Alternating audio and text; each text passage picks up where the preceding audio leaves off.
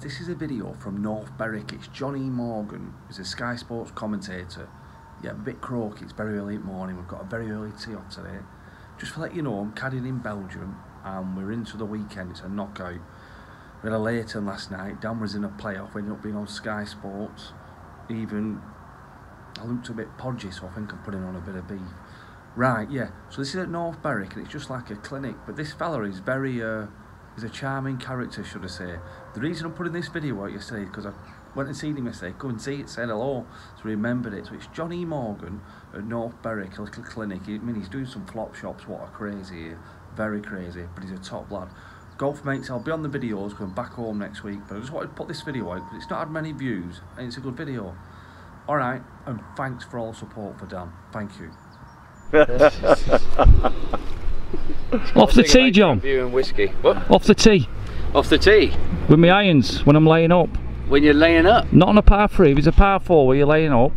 So you feel like, that's lazy in the membrane, that is. Yeah, I'm from Bolton, so there's a chance. Well, you asked me a question, I'm just giving you the answer. Yeah, no, there would be. You know, just when you come to lay up and you've got a big thing and you think, I'll just hit it nice and easy. No, I mean, really and honestly, you relax too much. Yeah, a wide fairway and I'm laying up. A bit too blasé and the whole kind of intensity of the shot that's ahead. And we've all done it before. I mean, how many times have you done that, Andrew? Just got like an easy layup and you just you know, forget all about it and bugger it up. I mean, it's easily done. You just got to really keep the intensity going from start to finish without question. And then you're just, well, it'd be second nature, just good shot after good shot. 9 times out of 10 should be anyway. You know, nothing ever is, you know, fine and dandy, is it, in this world? Definitely not. This is the part though. As soon as it all breaks down, this is how you get out of jail. This is where you need to be. I spent my life on a chipping green. I hated the range. I wasn't a range man at all. Didn't like to. I thought it was so boring just standing there, ball after ball. Yeah, it would spray a few places. I thought, no, I want to get on the golf course, and you know, I just loved it round the greens. Loved to be able to work something so differently, so many different ways to chip it, you know, to the same hole. Just loved it. Was that because of the confidence, because of like the power that you was able to generate? Because you was always a big hitter on tour anyway, weren't you? You know, you could knock it out there for a bit. So was it like really honing on the delicacies around the greens? Yeah. Was the key for you? Without question. I would not have got my US Tour card and European Tour card without my chipping. My chipping saved my bacon all the time. You know, that was it's the fundamental of anyone's game. I mean, look at it's a bit of a dying breed, you know, Tiger Woods and Phil Mickelson. You know, they're two players which, I mean, how good are they when they were, you know, spraying it all over the golf course, but to be able to play that big bendy shot from behind a tree, or, you know, awkward lies, and then, you know, round the greens they would just play the magnificent shots, and everyone was just like, you know, look at Tiger, imagination at 16 at the Masters when he did that. Mickelson, you see it all the time, plays it with the same club actually, yeah. 64. He play it from everywhere round the green, just 64, but he just got so much faith in it. I mean, you know, go with your trusty Rusty, you know. Seeing as we've got a caddy here, how valuable would you say that again? Sorry. How much value would you put on a caddy? A good caddy's invaluable, I would have said, but they're few and far between. What about a bad caddy? Careful. Well, it's a straight question. What? Because he says nothing. A bad caddy? Because he says nothing. Well, that's probably good then, in a way. It's the guy that thinks he knows everything. That's oh no, that gets you into trouble. Knob off. No.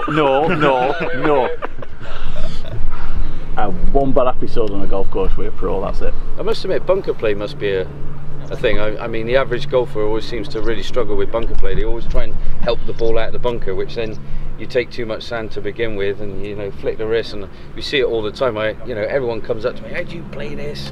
Can't get out of bunkers. I don't want any lips on our bunkers around the golf course. And you know, my club, unfortunately, you can put it out of bunkers now because the members had their way. Really? And but I always find, like, you know, a lot of people when they're over bunker shots, they're like trying to do this, but you've just seen, there's my ball and I've hit the sand here and I'm actually on my way up.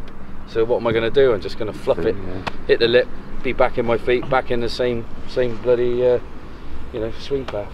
But I just always like to get a little bit steep, open the club, use the banks of the club is massive.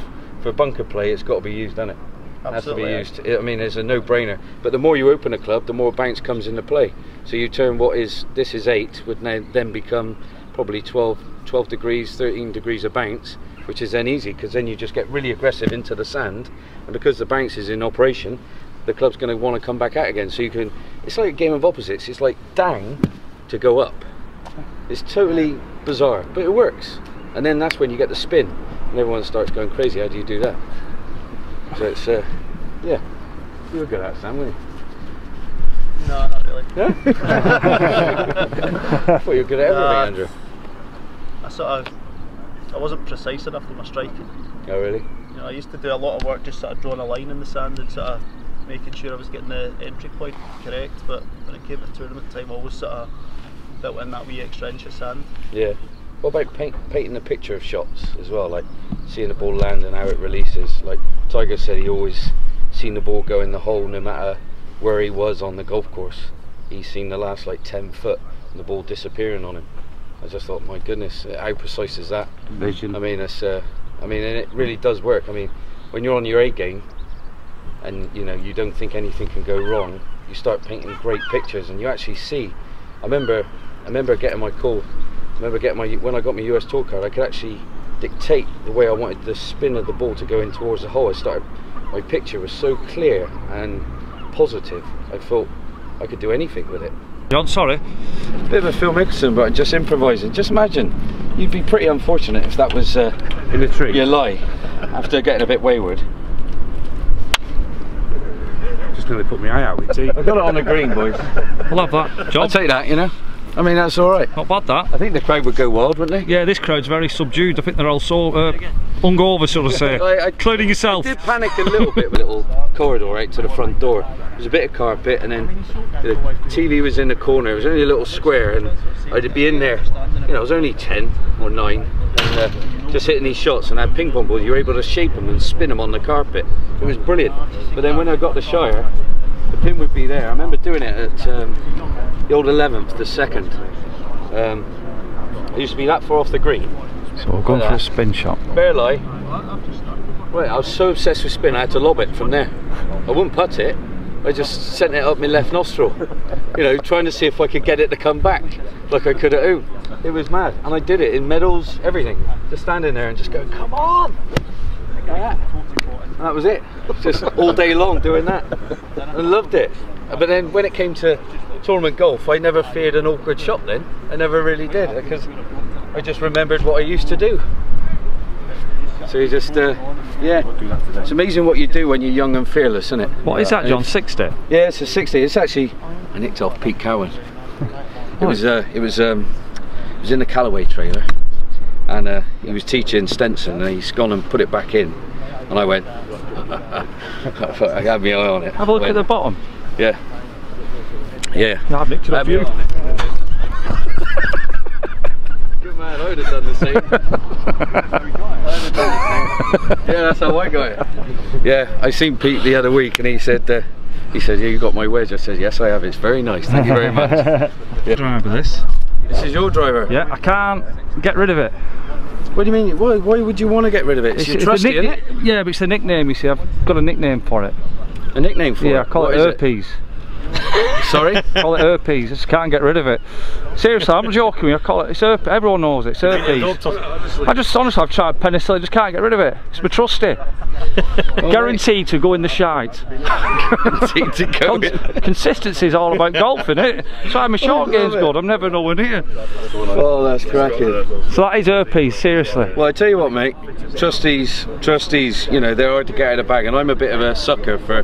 I don't really change my clubs. I'm a bit of a sucker. I've got one in garage and I've got one in Portugal, just in case. Yeah, mate. I tell you what, that is such a popular club, though. A lot of people, you know, a couple of people, mates of mine, they always said, you know, pink drivers are nice. You know, they're all. I mean, there's so many great drivers out there, man. Of course, yeah. I mean, it's all this really. I think End of the day, this is the baby that suits you. Like if all the heads and the hosels and stuff like that in all drivers and 3-woods are all different to a degree, but it's how they fit these. You know, that. I did get fitted for that 8, 9 years ago, maybe. Just can't. Nah. I like it, and that's the problem.